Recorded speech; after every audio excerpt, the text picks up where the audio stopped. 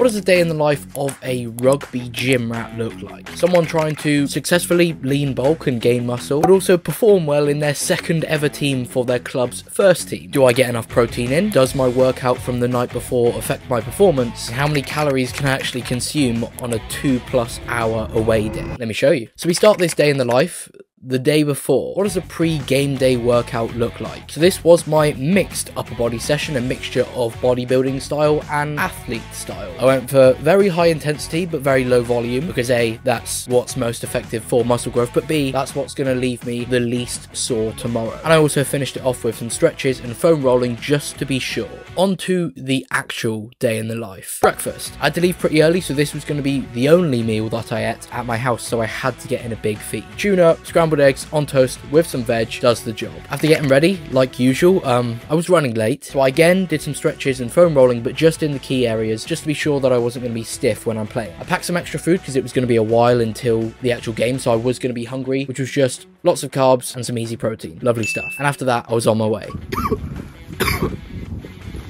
We got some extra food on the way, which is very good for the calorie count, and after a few hours, we arrived. Brixham versus Weston-super-Mare. I was on the bench, hoping to get maybe like 10-15 minutes and do as well with that as I possibly could. Here are my highlights. An injury in the back's got me subbed on 10 minutes before the first half ended, giving me a lot more game time than I was expecting. So it was time. Will yesterday's session come back to bite me now, or did I do enough to stop that from happening? Let's see. I'm chucked straight into the deep end as my opposite winger is charging my way on their first attack since I came on. I close the gap, jockey my feet a little bit, and hit. Very good start for me. The confidence was high after this.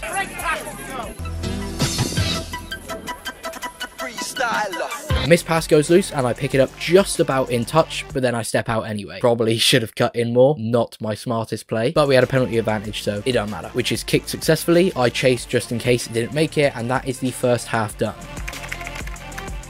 Hour 10, and technically my boss from VX3 makes a break, finds our scrum half, and I'm running just to his left, screaming, I thought, for the ball because I was open. But he said he couldn't hear me, so obviously I wasn't very loud, and we ended up scoring anyway. But that could have been it.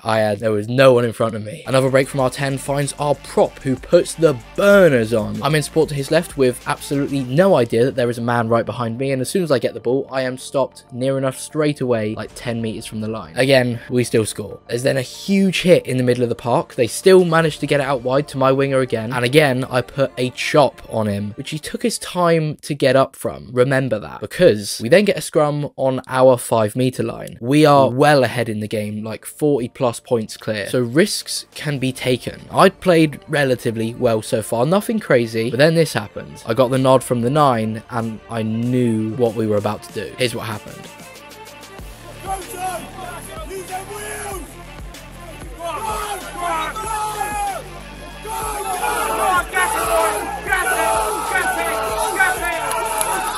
A full-length try in my second ever game for my club's first team. I was absolutely buzzing, even if the announcer didn't know my name. To try for Brixham by number 19. I don't have number 19 on the programme, so I can't tell you who the player is. The game ends 58-12. We get a post-match roast dinner, and I get smashed.